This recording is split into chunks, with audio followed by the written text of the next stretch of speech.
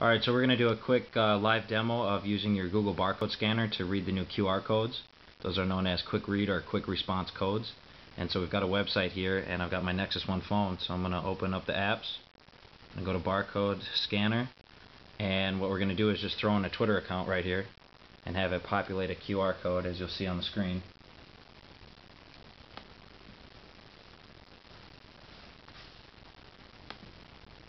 And so what you see right there, the black and white squares and stuff, is the new QR code. So I'm holding up my Nexus 1 phone with the barcode scanner, and what it read it right there was twitter.com/Jeph Jondahl. And so I can click that, open browser,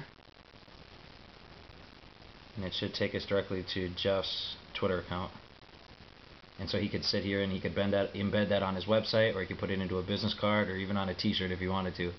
It's the next up and coming technology, and you can actually use your barcode scanner on the Android platform to view those. There's no need to go out and get a separate application to read the QR codes.